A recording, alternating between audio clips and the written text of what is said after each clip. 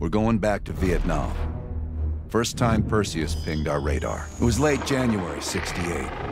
We were a joint CIA-SOG task force embedded within the 3rd Marine Regiment near Da Nang. SOG was there to sniff out Soviet activity.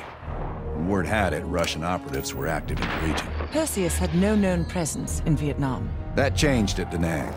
Somehow, Perseus knew about Operation Fracture Jaw. Fracture Jaw? That one sure went sideways.